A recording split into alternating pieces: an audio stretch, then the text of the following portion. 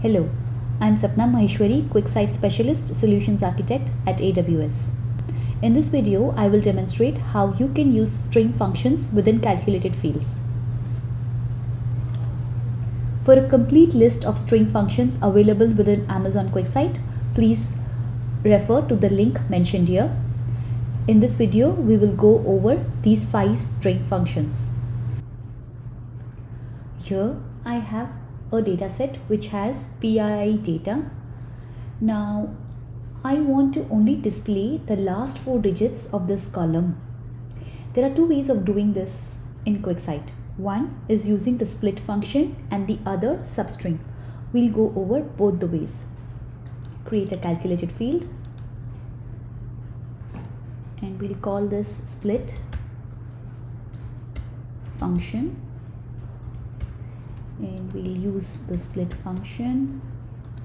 Let's check the syntax for a minute.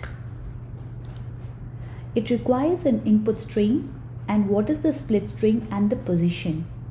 What it says is which column you want to split. I want to split the PII data column and the split string is the hyphen, right?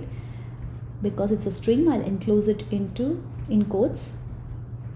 And then I want the third portion of it because I want the last 4 digits of the PII data column, which will be the third portion. So say save. And now if I put split function in my table, I will see the last 4 digits. Now let's achieve the same functionality using the substring function. Remember, I need the last 4 digits, which means I want to start out at 8th digit and go all the way to 4 digits. So the length of the substring is going to be 4 starting with the 8th digit. So let's create the calculated field and call it substring.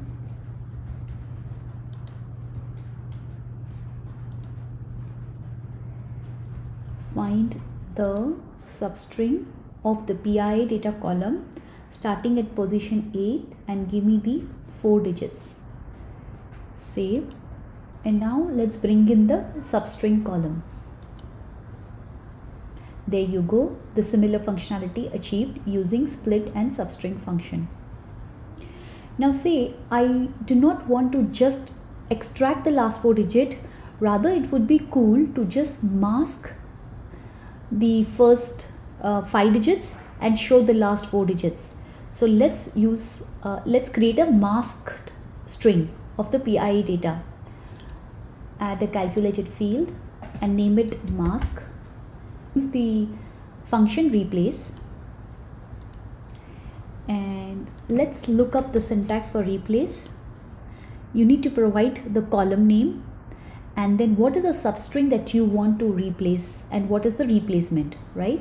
So I want to replace the PII data column.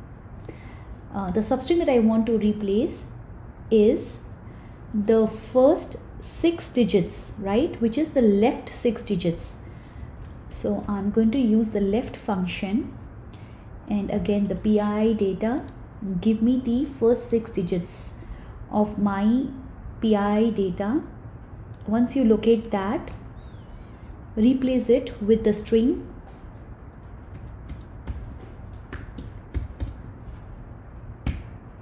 Alright, so let's save this and bring the mask column. Now say if you're able to find the number 100 in your PII data, then it belongs to a particular state versus a 200 belongs to another state. The locate function in QuickSight returns a number which equals to the number of occurrences of a particular string. To further elaborate, let's look at the syntax of the locate function. So it will try to locate for a substring in an expression, and if it finds the substring say 2 times in this expression, it will return the value 2.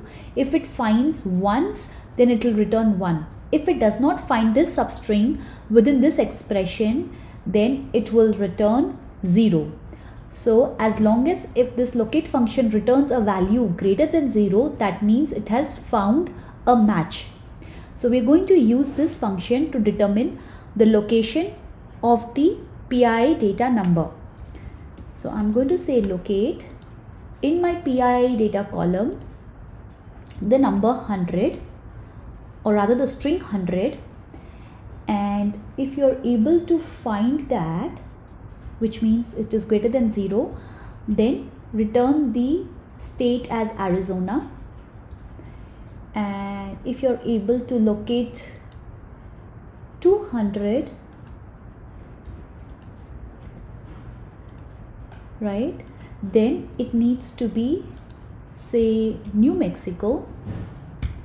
And if you find 300, then call it New York, else just null.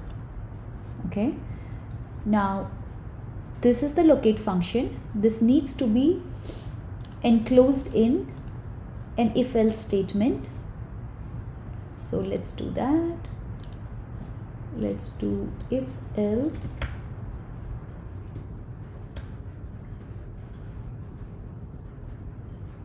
all right, and we're going to give it a name as location. Save, and now bring location into your table. So as you can see, I had the number 400, so it's null, but all the hundreds are returning as Arizona, 200 as New Mexico, 300 as New York, and so on. Thank you for watching. Please follow the links below for more videos.